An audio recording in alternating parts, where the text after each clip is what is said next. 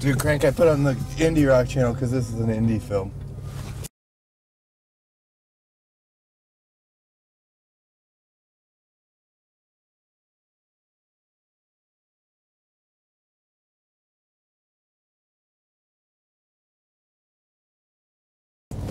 So John Ludwig called me about an hour ago.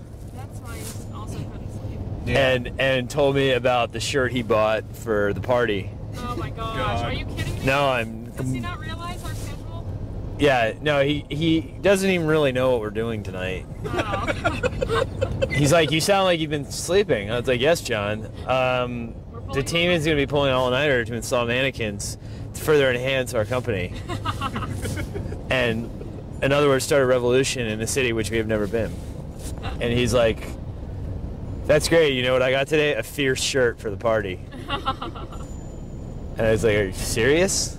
That's what this phone call's about? Yeah, for real. No, and that's what I was like, how fierce is it, John? He goes, it's pretty tough. He's like, you're gonna have to step it up. And I go, excuse me? I might get arrested tonight, John. I might be taken out of the butters by some cellmate. So it's October, November 8th. No, November. We're in November. Yeah. November 8th. Doing it at a super awesome installation, Piedmont Avenue in Atlanta. Guerrilla marketing team. In the car we have C-Dubs, Corey Miller. Woo woo!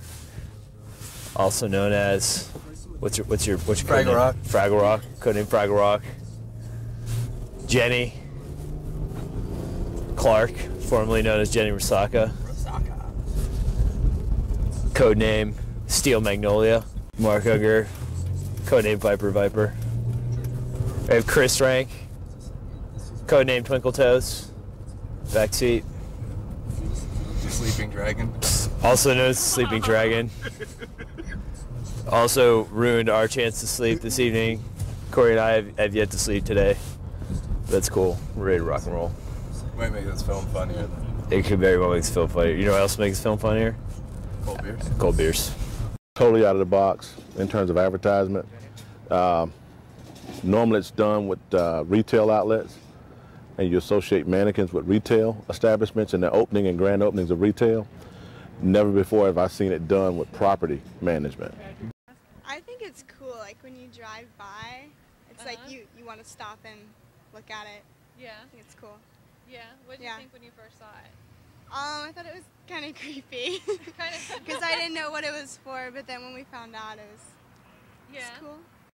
Yeah, we love it. This is amazing. We love it. Yes, we actually drove by and we saw it, but we had to come back by to take pictures with it because this is the best advertising ever for a condo. This is awesome. Very weird, very strange. Really caught our attention. And so, hats off. Thought they were real people. Yes. I didn't know what the heck was going on. Okay, so there was this homeless guy out, and we were all scared to go outside and smoke a cigarette because he kept talking to everybody. But we all look outside, and he's talking to the mannequin, and you see him just kind of gesturing towards it.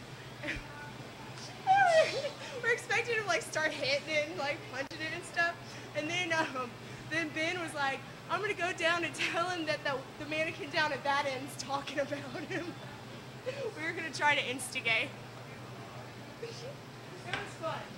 But this makes, we was just saying it makes you stop. Yeah, so. And it makes you want to like live in this area. Right, yeah, we saw them and I was like. We didn't know it had developed this much over here. It's came up a lot. This is the best. We like it. Yeah, it's definitely a showstopper. Yeah. I don't even know where the goggles came from, but I'm pretty glad they're here.